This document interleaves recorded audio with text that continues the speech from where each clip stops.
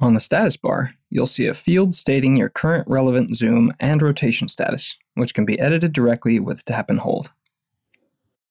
A single tap on this field opens the Measurement Popup. Here you can quickly access zoom and rotation presets for your canvas.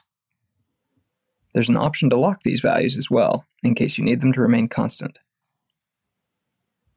The dimensions and orientation of a selection can also be edited directly from the status bar with a tap and hold. For more editing options, tap to open the Measurement Popup. With a single stroke selected, you get the width, height, length, and rotation of the stroke.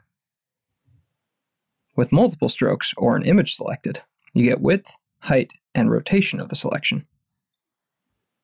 With a fill stroke selected, you'll see the width, height, length, rotation, and area of the selection.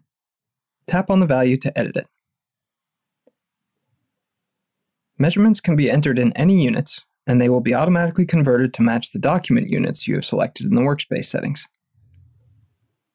In this case, editing the height value alters the width of the item, as we left the canvas rotated at a 270-degree angle as seen here.